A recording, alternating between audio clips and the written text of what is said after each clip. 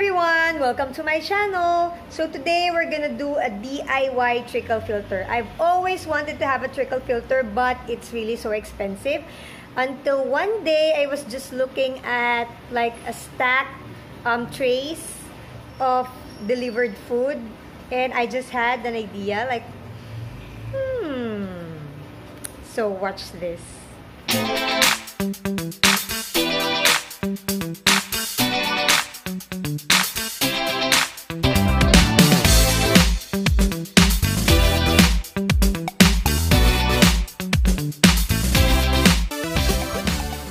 Right now, we're gonna do Lily's trickle filter first. Okay, so this is a DIY trickle filter. So this is 4 layers. Okay, and sana gumana, fingers crossed. So what we're gonna need for the DIY trickle filter is this 4 microwavable. Actually, I don't have. I wanted it to be this big sana. Kaya lang isa lang yung ganito ko. So this one would do. I think this is about 2.5 inches high or 2 inches sakto. This is about 3 inches. Okay. And then the bio balls, we have lava rings, we have activated carbon, and then we have the foam.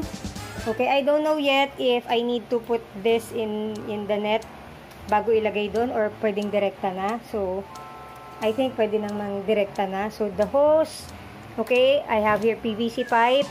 Syempre yung mga tools natin na gagamitin, ayan. And the pump, andito yung pump eh. Nalis ko na muna eh. So, eto guys, buo to. Ito yung nakalagay dito sa ibabaw ng tank niya. You can see. Naabot ako. So, isang buo siya nakalagay dito. So, pinaputol ko siya so that I can make it like T. So that I can put the basking area here. Okay? Wait! Loko ka, tinatalon ako. Okay? Tapos dito yung, shucks! Dito yung trickle filter niya. Tumatalon siya talaga. Loko-loko. Ayan, guys. So, we can start doing it. Ang first I wanna do is, didikit ko na muna to. So, susukatin natin siya dun sa ibabaw ng tank ni Lily. Wait lang Alisin muna natin siya kasi nang aabot eh. Ay, wait. Bawasan ko na lang yung water niya. Kasi, I'm supposed to clean her tank na rin naman. So, bawasan natin yung water, guys. Wait. Actually, inubos ko yung water talaga. Ayan. So, this is what it's gonna look like.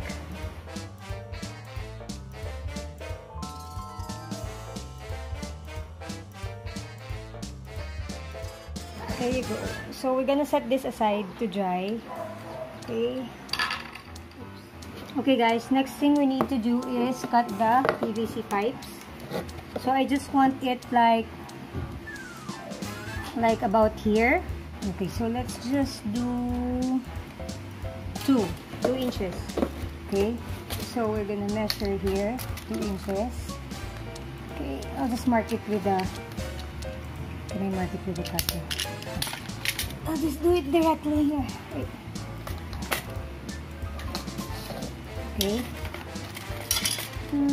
there. So just, it doesn't have to be like perfect too. Okay, I'll just mark that. And then, yep, here. Trabahong tamad, no? Ayun siya kasi. Okay. So here. Here. And this one can be, I can cut it again if I fail.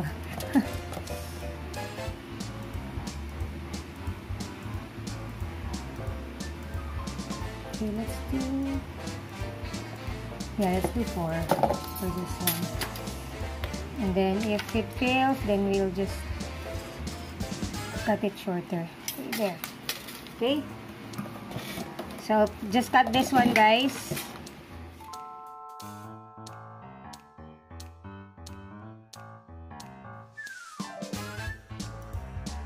Okay, so I preheated our soldering gun. That's what we're gonna use to make holes in it for this one.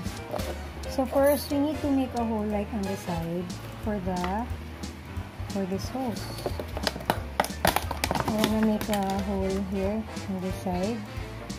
So we're gonna cut it. Yeah, I think this one. Okay, just wanna make sure. Just to be sure, I'll cut this one first. Okay.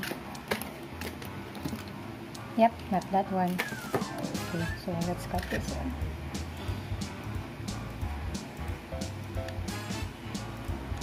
There we go.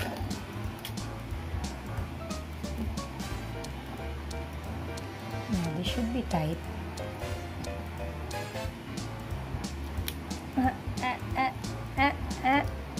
Yeah, okay, this is the one. Okay, where's our tub? Okay, here. So, I'm actually gonna cut it like up here. Let's poke a hole first.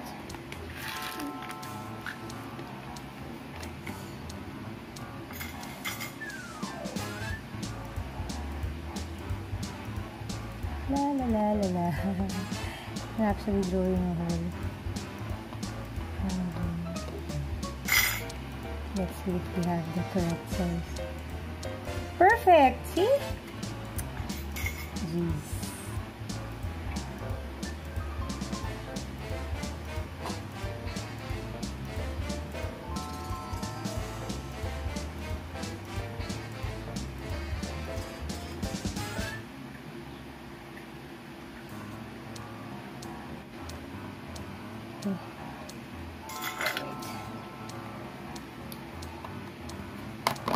There. So, I actually place it here so I can pull it here. Okay. So, did you see what I did there? See? It's better, right? So, I think, yeah. Can you see it pointing upwards? So, I think I need to make a bit of a space here on top like this.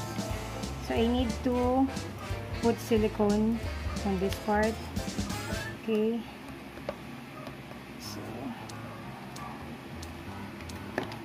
So we have that. But later, we still need to poke it in here. So now let's start making holes for the PVC pipe.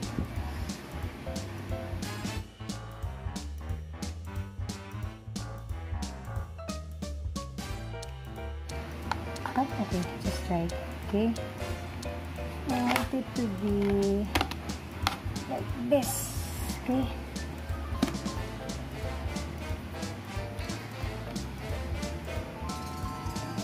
but we still need to consider the top here. Okay, because we're supposed to put this on top. Okay, so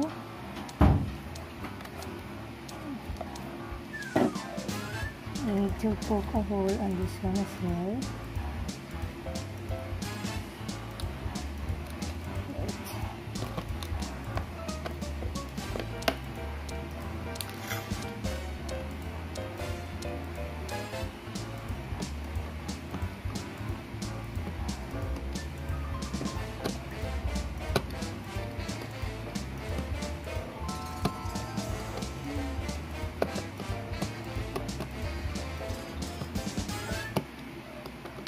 Okay, there you go.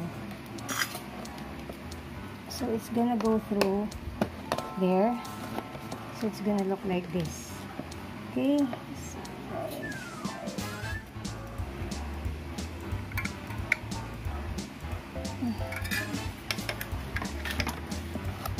I need something to use to spread it. I need something to spread it. Oh yeah. Sintra board. See? Easy. I have a lot of Sintra board here. So I can spread it easily here.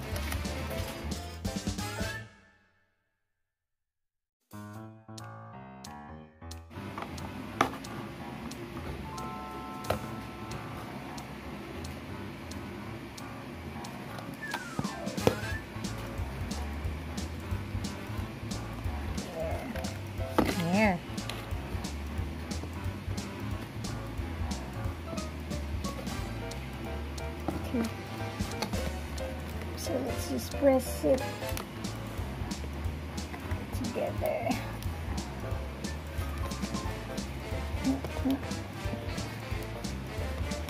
Okay, so we still need to put silicone here.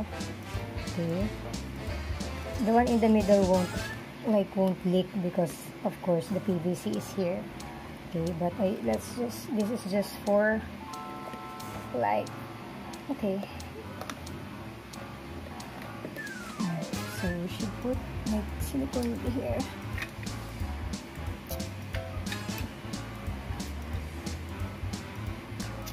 Guys, I want to change silicone. I don't trust this one anymore because it's used already. So I think it's already a bit dried up inside. So I don't want to use this anymore. Okay, here we have a new silicone. And there's a butter. Okay. Let's cut this one. Oh, see guys? See the difference? This is clearer than the one we used a while ago. It's a bit cloudy already, so it means it's a bit dried up. So good luck with our glass if it sticks. Okay, I wanna spread it, like press it down and spread it like. Okay, so we're gonna put it here as well. Okay, it's really very important that we can open this, guys. So when we're gonna clean the filter mediums or filter media or whatever.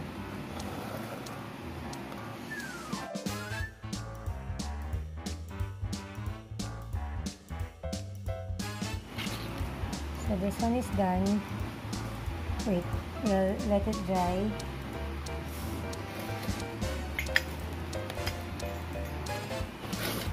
I'll do this first.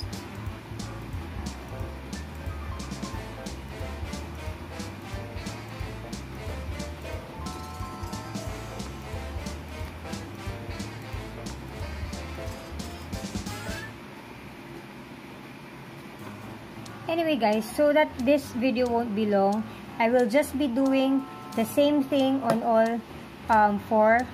Okay, and then I will just show you later the part where it's all done. Okay, but I will show you how to like put it together. Okay, if you can see guys, this one is better, it's clearer. As you can see here, we have the two finished already. So that was the first one we did, and this is the second one I did already. We're just letting it dry, and then this one. Okay, we're gonna put it together now, like this. Nice, nice. Okay. Wait, where's the?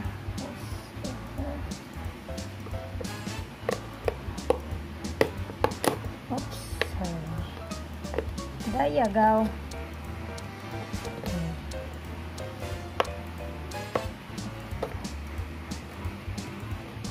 I want to put the filter, what's this? The foam under here. Okay. Okay, so we need to fill this up. Good.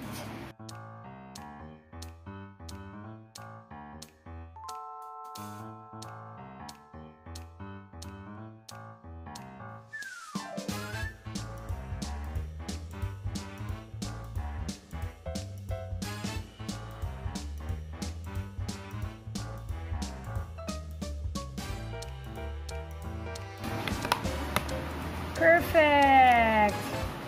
Okay, so I want it to be like this.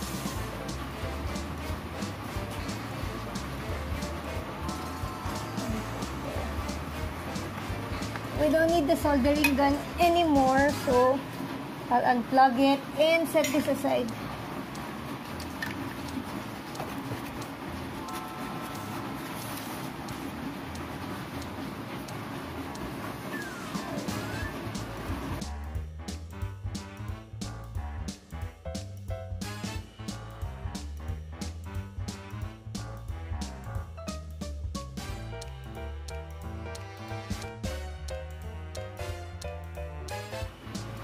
Look at this, guys.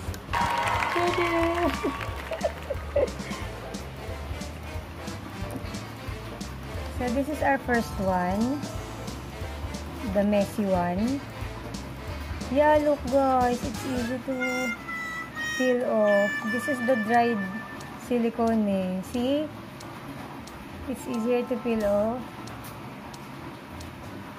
Wait, I'll just replace this one with the new silicone. Okay guys, so while we're waiting for it, I wanna put this on na, yung kanina na ginawa na natin. Okay. I wanna put this on already.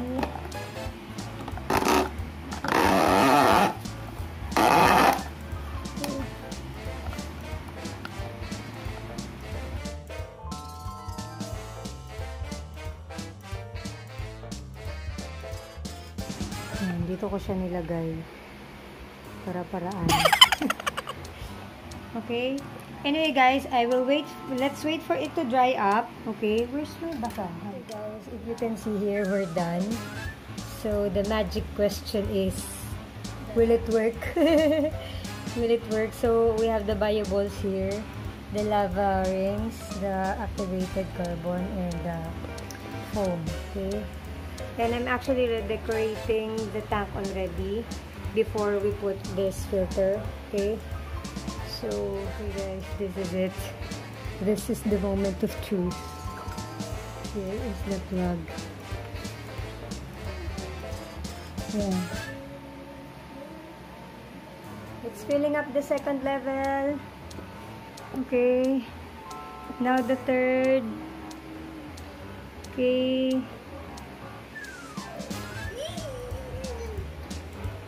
Oh, yes!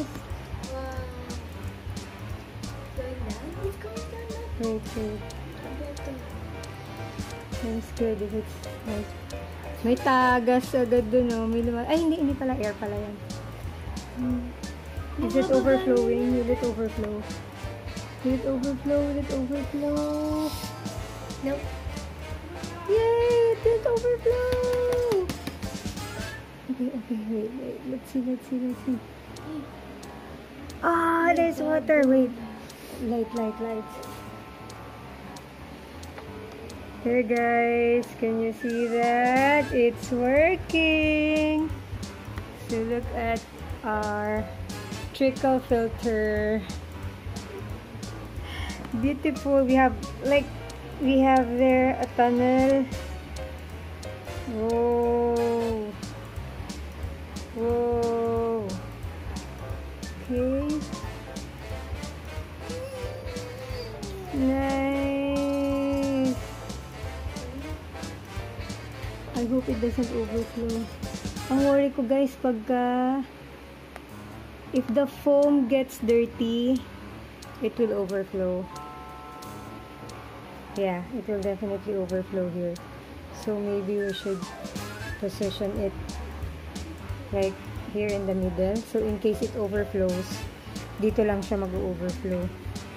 That's what happened with the previous filter. When the foam got dirty, nag-overflow na siya. But it's working, guys! It's working! Woohoo! Nice! So there guys, I just want to give you an update. So last night, something happened when we set up the basking area and the trickle filter. So look at this. So ayan guys, pakita ko lang. The glass before was too long. So hanggang dito siya.